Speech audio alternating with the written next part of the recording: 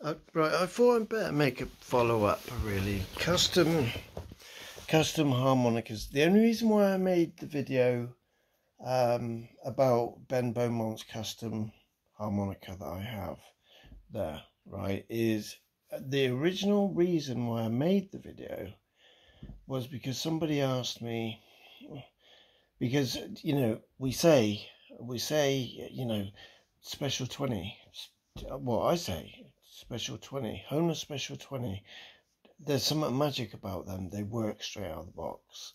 And also, he knows, the guy that I was talking to, he knows also that the Zydau 1847 is a high quality harmonica. Okay, so he'd asked me, well, then therefore, why would somebody want to gap and emboss? Now, this is only my opinion, because then I then went on a bit of a rant and gave him all sorts of information that is subjective, but then also quite solid. Now, my answer was this. So the video was just to show, right? Like I got a video. I bought a series of videos from Richard Slay.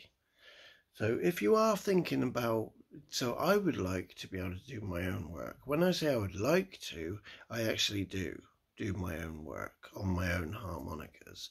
Now, I'm not saying that, like if I had a mate and he says, and he was in the room with me with his harmonica, and he was to say, you know, this harmonica's doing my head in. Can you have a look at it? You know, I would have to sort of say to him that, yes, I will look at it, but it would come with a risk, as in, yeah, a slight risk. When I'm working on my own harmonicas, it's okay for me to take that risk. So therefore, what I'm saying is, I wouldn't never offer somebody this as a favour or a service that I would do for people. I just work on my own harmonicas. But as a mate, I certainly would have a look at his harmonica and maybe have a go at, I don't know, whatever it is.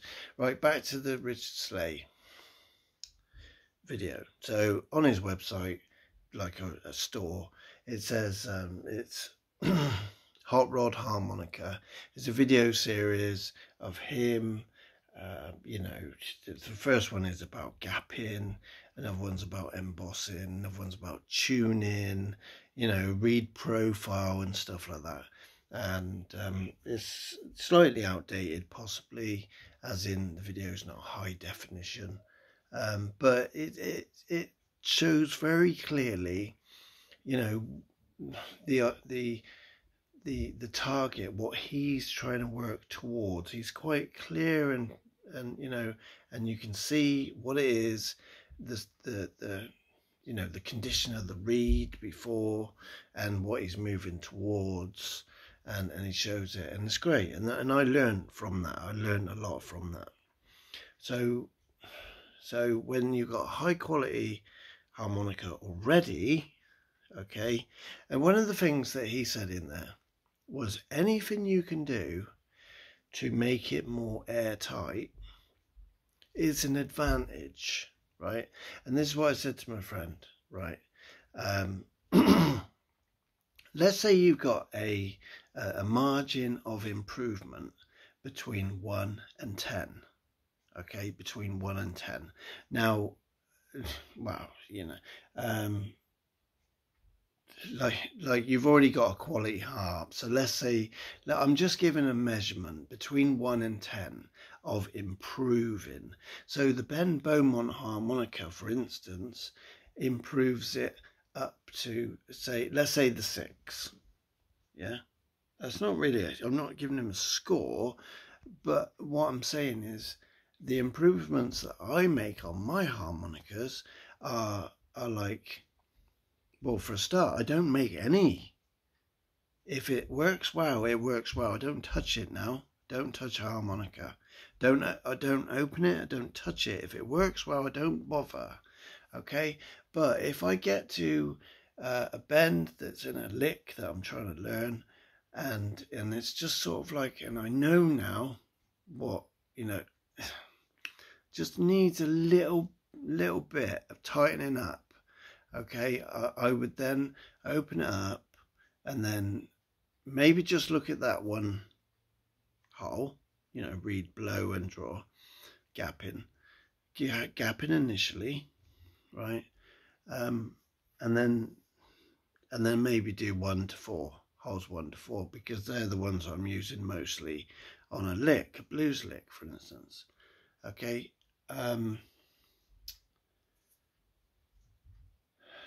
So I lost where I was then. So the improvements that I'm making is more like just 1, and then maybe I put it back together, see how it feels, and then emboss it maybe if I want it that little bit more better. So then the improvements is 2. Do you know what I mean? So that's the type of increment that improvements are that I make to my own harmonicas.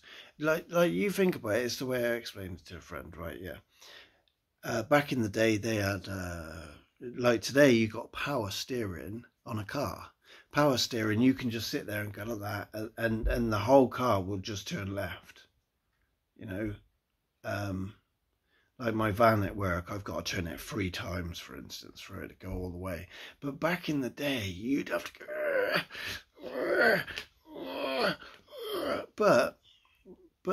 But people back in that day, they just got on with it. They just got on with it.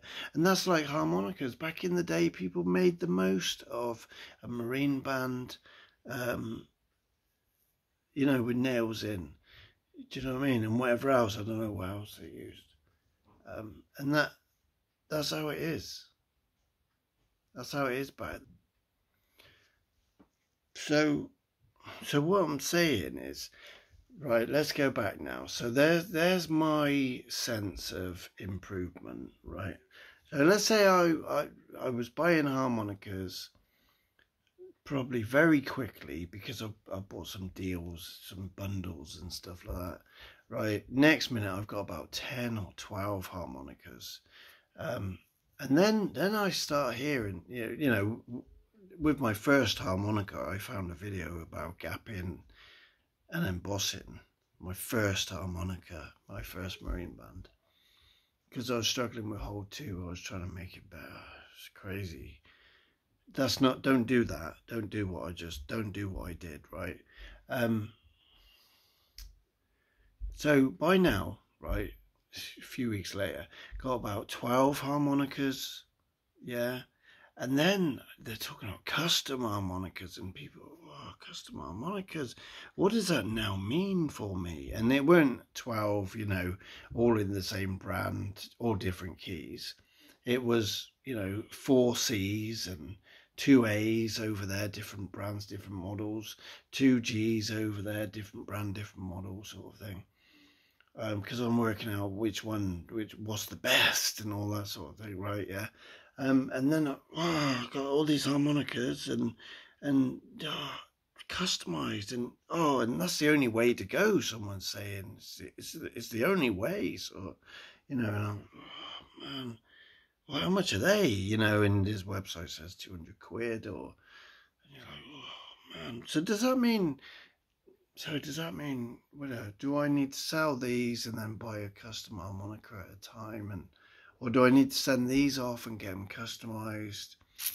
And I also figured out quickly, right, that that if you go down that route, and like Ben Hewlett, he uses this analogy like strings of a guitar. You get a guitar, and you got to string it and tune it. You can't avoid that unless you want to go, oh, sorry, I can't play that song right now. I can't practice. I need to take this guitar to a shop, get it tuned by somebody else. Well, what's that about? Do you know what I mean? Like, it's like a car. Oh, no, I can't put oil in it. I can't you know, put screen wash in the windscreen wiper thing. I'll have to get a mechanic to come round and sort of fill it up. So I'm not having a go at anyone who uses custom harmonicas, right? I'll get to that in a second, right? Yeah, nothing to do with them. That's them. I'm just saying for me. I then also thought, right. So if I'm getting these works done by somebody else, I'm reliant upon them. It's only me, and then therefore, if something goes wrong with one of my harmonicas, I won't know what to do with it. You know, also maybe it's only me in my little question world. Yeah, I get a little question like that, and it does my head in for weeks. So this is me. Don't compare yourself to me. Don't compare me to you or anyone else. This is just my life, right? So, so and then sort of like, so you got custom harmonicas, and you know they like 200 quid each, sort of thing, and you know. Like I want like 3 of each brand, sort of thing. And different models, same keys but different models, different. So what? And so then what? Like a non-customized harmonica is not going to be very good, and because I've got these and all that sort of rubbish just go round my head, sort of thing. So you know, I continued with the whole sort of like, this is my personality. Trial and error, make mistakes, and you soon learn how to do it right, sort of thing. You know, I watched videos, got a Richard Slade video, but now I do what I need to do for my needs. Okay, so I am not really encouraging anybody to go and buy custom harmonicas. Definitely, if you are a Zidal user and it's birthday time and all that sort of thing, or you know just come into some money and you think, oh yeah, I've always wondered what customer, you know, buy a set or so. I would say Ben Bouman, 100%. You know, the postage was reasonable. Not just the postage, the actual harmonica wasn't much more than they cost in the shops around here. So I would have been crazy to just go and buy one from a shop down here. Do you know what I mean? It's just, you know, I needed a G, so I got a G. And you know, like I've showed in the video, the proof is in the pudding. You can see. And when, you know, the gap that's around the reed, that's not what they call gapping. That's called embossing. It's embossing the gap, make the gap smaller. There's a difference between gapping and embossing. Right, I won't go into that. And this is what I said to my friend. And this is only my opinion. Disagree if you like. Leave a comment. Custom harmonicas are, I say, predominantly subjective, right? Now, people might argue with what I'm saying there. Like, like I know straight away, if someone said, no, they're definitely louder, they were, you know, they're easier to bend. That's not subjective. I know it. He knows it. I totally agree. I agree with them. Okay, but if you get 3 of those pros up on the stage, I could name a 3, but I won't bother. You get 3 of those pros up on a stage playing these harmonicas, right? The hero is not going to go, whoa, I bet he's playing his customer.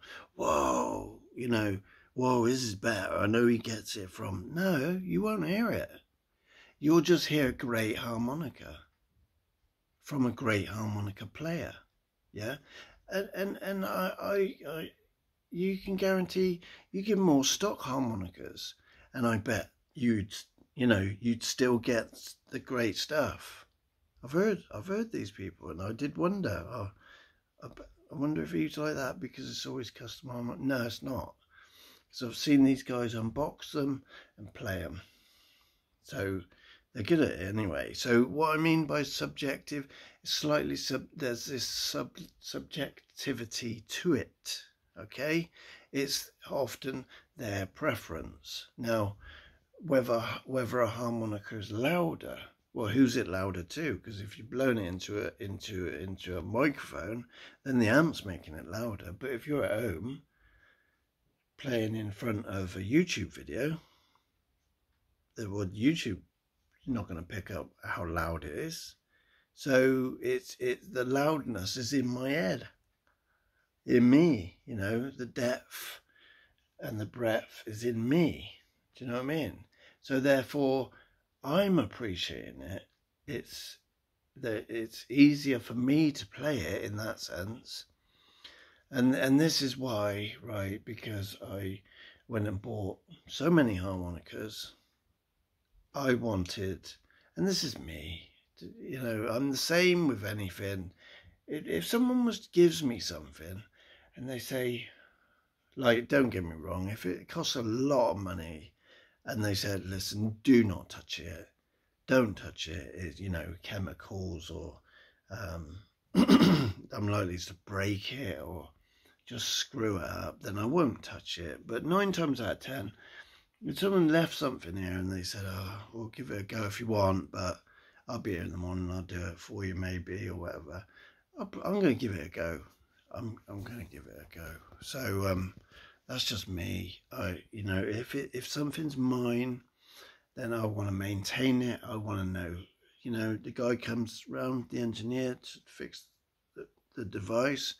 I'm watching him. I want to know what he's doing because next time I want to do it myself.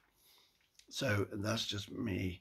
So I just wanted to make that video because I don't want to sort of be seen to jump on this whole sort of custom harmonicas.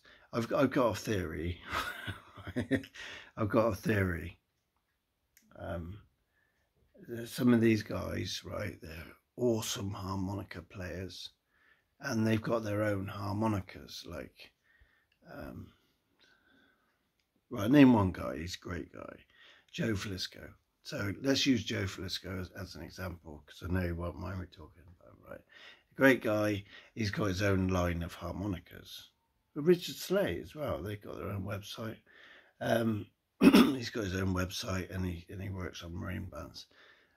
My theory is, right, these guys, they love harmonica, they play harmonica. It's more or less a job for them. It's a lifestyle. It's, I don't know, vocation, hobby. You know, it funds their income. I think it's this is my theory. It's a bit like a drug dealer who who sells to others so that they can use their own. Yeah. And so I think the likes of Joe Flisco and Richard Slade would have worked on their own harmonicas anyway. But maybe they got so good at it, sort of thing, that they've basically gone, well, I'll tell you what. Yeah, mate, I'll do one for you for 100, 200 quid or something. And there you go, Bob's your uncle. Yeah. What I'm trying to say is, I don't think someone just sets out to be a harmonica customizer. I think primarily they love harmonica, they learn harmonica, they work on their own and they gain understanding, and then, hey, guess what, I can do it for me plus make a few quid out of it and maybe make a living out of it or whatever, and play music at the same time and enjoy music and the whole community of music. These guys, you know, I don't think any of them are going to become millionaires doing what they're doing. That's why the harmonica community seems to be quite humble And a lot of these guys, you send them an email or a message, they respond, and they're quite humble, and you ask them about keys and about theory and about harmonica. As long as you don't bombard them with an essay like I have, they respond graciously and with some info. It's a great community. It's a great community. So I think I've said all I want to say there. That this is maybe just my opinion. Okay, the world of customizing. Right, even Ben Bouman, he sent me a message after I made that video about it, and it went about his harmonica, but it ended with, this is a Ben Bouman, and I would recommend getting them from him if you was going down that route. I've kind of mentioned reasons why I haven't gone headlong into that area.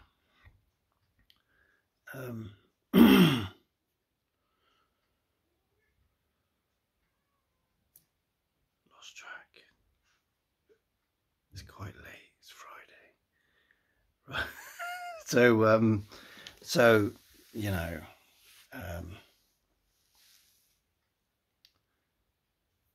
even Ben Bouman said,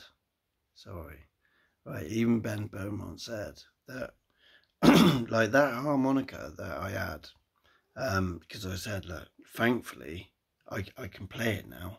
When I first had it, it was too sensitive, too responsive. I was too zealous, too hard drawing, yeah. And now I've matured, I'm able to get a full accord on it and stuff like that. So now I can play it. So I've said to Ben, you know, thankfully I'm able to play it now. It had more or less been in storage for 2 years. Yeah, I'd get out now and then. Number one, I haven't done much on a G harmonica. Number two, it was very sensitive. Number three, it's a classic Zidao. I mostly used session steels or rockets and things like that. I suppose what I had to do with the Zidaos was sort of sometimes put them on a back burner, go back to a bit of Hohner for their easier playing, easier bending maybe. There was times when I did that. Yeah, and even he said he's now doing things to harmonicas that little techniques that he didn't know about back then. He didn't do it back then because that was 2 years ago. So now they're slightly better.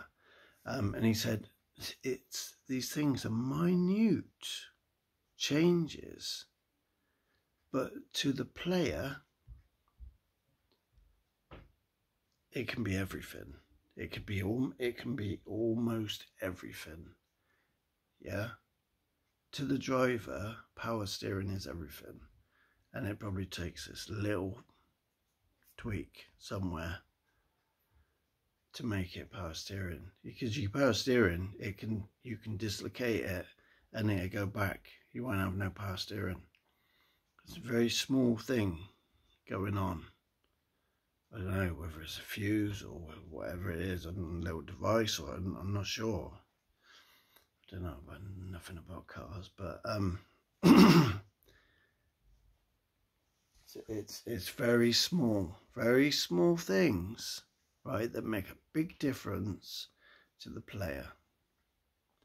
So I'm not saying, I'll finish with this, I'm not saying it's all subjective. I'm saying the topic is largely subjective with some truths in it.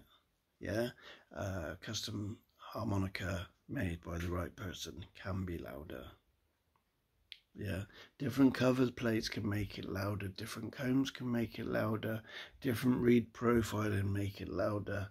You know, they can be easier to bend and stuff like that.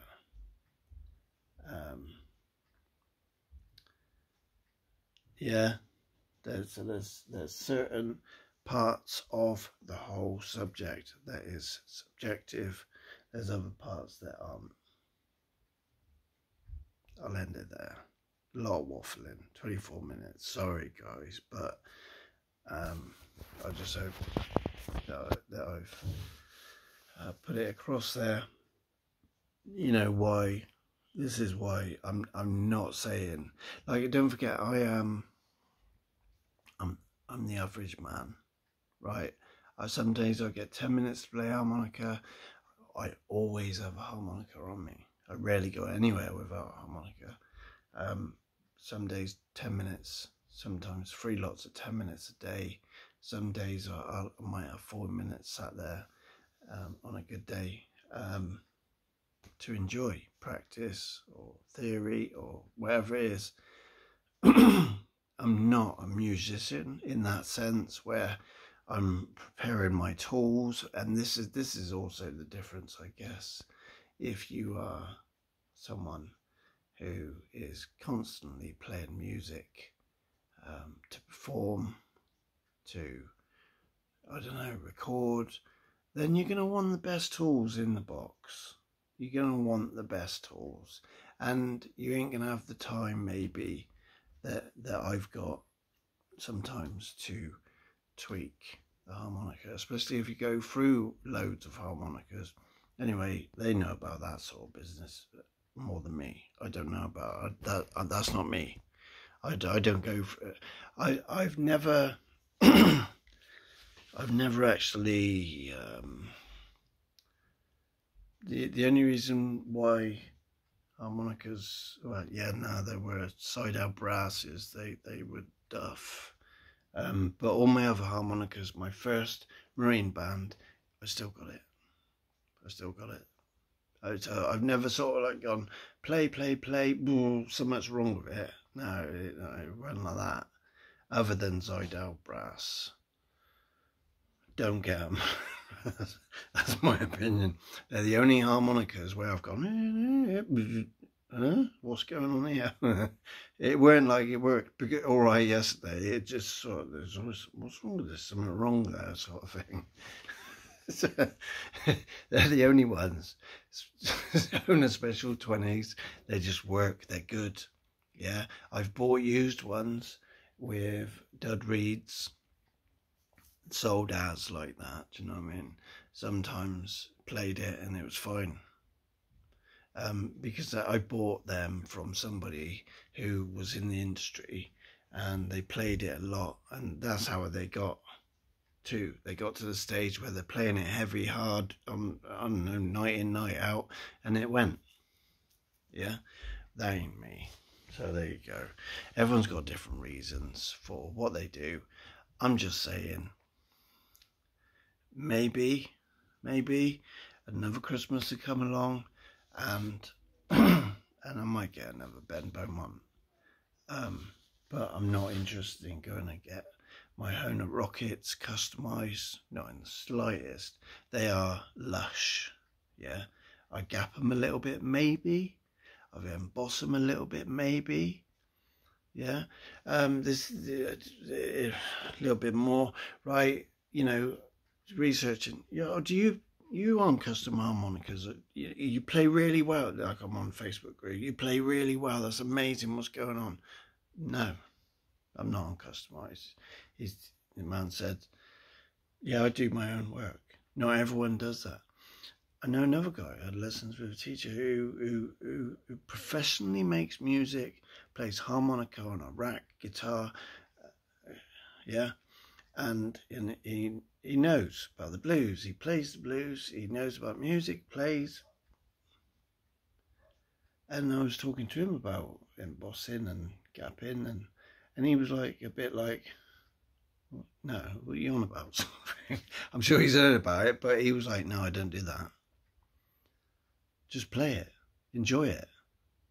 Yeah, he's like the guy without power steering. He just enjoys it. He just gets on with it. He uses what he's got. Yeah. So there's a whole thingy. You know, you get next man who's professional, all over YouTube, and he'll get a box of customized harmonicas through the post, and that's him. That's part of his sponsorship.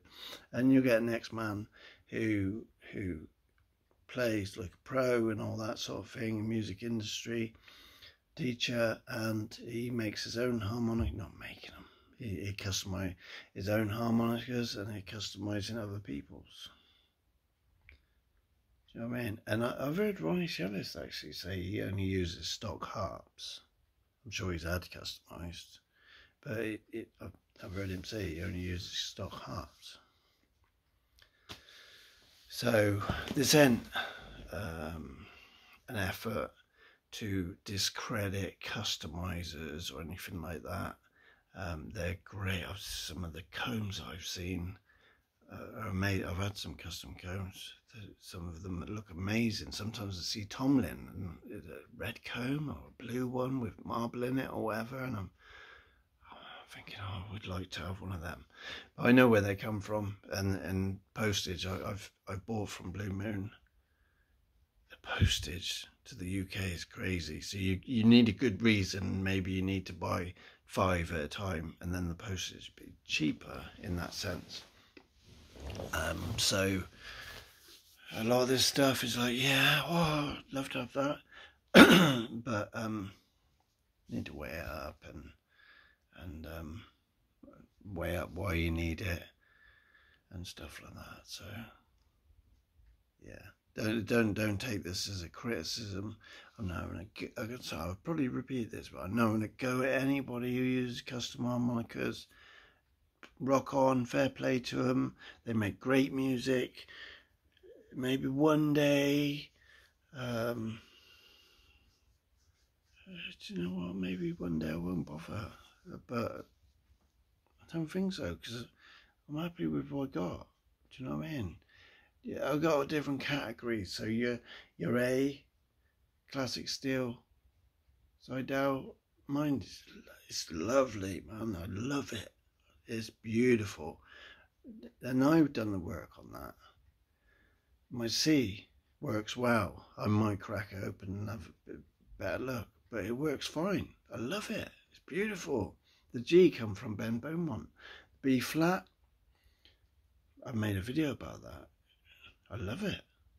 Do you know what I mean? So, unless it's going to stop working on me, I don't need anything better than that. I love it. Do you know what I mean? So I'm at that stage, I think, where I've gone, right, this is what I need for me. So this video is largely subjective, like the topic of custom harmonicas, in the midst of some truths, if that makes sense. Yeah, me and you, we could I said this we could decide to not put any more petrol in our cars, right, and drive around until they break down. Right now, your car might go for 20 miles, my car will go for 70 miles. You break down on a motorway, I break down on a side road. There's lots of variables going on there. I'm hungry, got no money to fill up. I ain't got no road assistance. He's got everything he needs. He's got road assistance, whatever. So there's lots of variables, but there's a truth.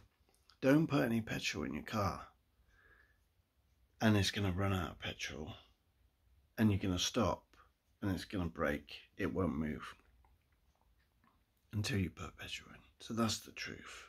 Yeah. The truth is, these things do make harmonicas better. Yeah, but whether you learn to do it yourself or pay someone else to do it is a variable that is down to the user. I hope that sort of helps in that area. You know, try not to let yourself go down this rabbit hole of feeling like you're missing out, feeling like you need it to make you this and that. It's a luxury. It's a luxury. It's a great, fine thing to have. It's just a luxury that's going to improve things. It's not going to complete. These things do not complete. They improve. I'll end on there. God bless.